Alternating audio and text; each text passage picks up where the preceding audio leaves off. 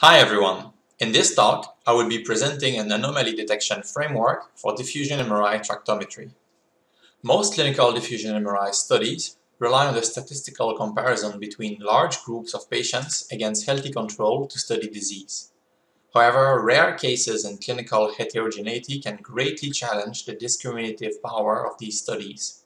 For example, if groups are too heterogeneous, then it can be a challenging task to classify subjects using supervised learning approaches. Unsupervised techniques like autoencoders have great potential to detect anomalies in neuroimaging data, using the so-called one-class classification.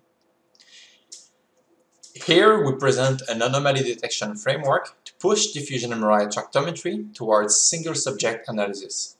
This is done by profiling microstructural properties along the manifold of white matter pathways and by learning a set of normative microstructural features to better discriminate patients from controls.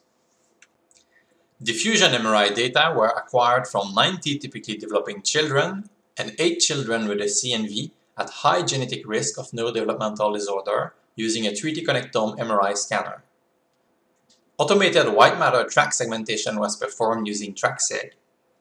Tractometry was done by profiling DTI-based metrics such as FA and MD, as well as rich features along the bundles. The resulting track profiles were concatenated to form a feature vector. Here, we trained the deep autoencoder to learn what healthy microstructural properties look like by minimizing the reconstruction error.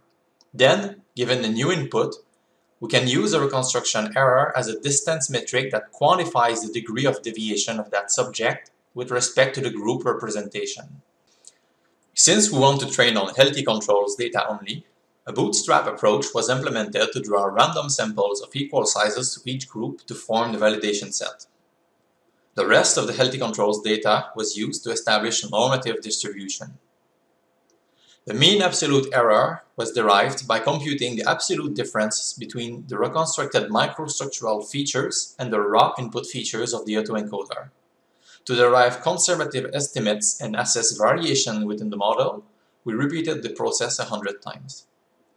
We then compared our implementation with the traditional z-score approach as well as with the multivariate PCA approach combined with the Mahal-Anubis distance. For all 4 microstructural metrics, the autoencoder approach was better at identifying CNV subjects as outliers, providing higher sensitivity-specificity trade-offs. In particular, the rich-zero feature showed a higher discriminating power with an area under the curve of 0.86 compared with the mean univariate z-score and the multivariate PCA approach.